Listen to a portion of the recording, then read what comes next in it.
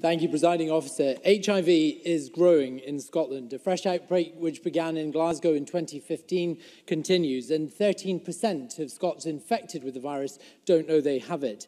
Against that backdrop, HIV Scotland have been in the vanguard of raising public awareness, research and aligning public policy for the best part of a quarter of a century. But we learned this week that most of their government funding, which they've enjoyed for 25 years, will be taken away. Does the First Minister not regard HIV as a problem anymore? And if she does, will she instruct officials to revisit this decision immediately? First Minister.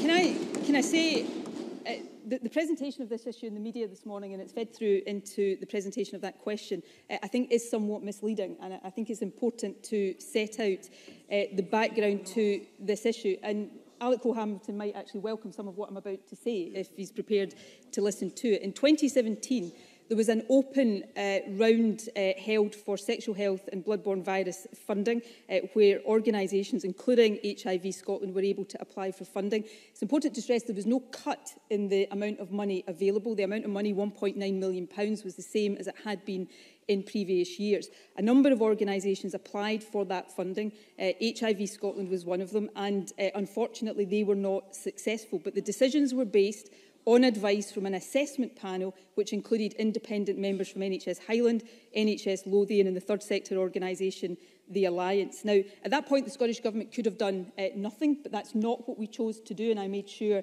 that officials were working with HIV Scotland. So, for example, we have already provided HIV Scotland with transition funding to meet their costs in the first 4 months of this financial year. We're providing advice to HIV Scotland to help them put forward and develop a new business plan, which may open up additional Scottish Government funding. We're advising them on how they can attract alternative sources of funding.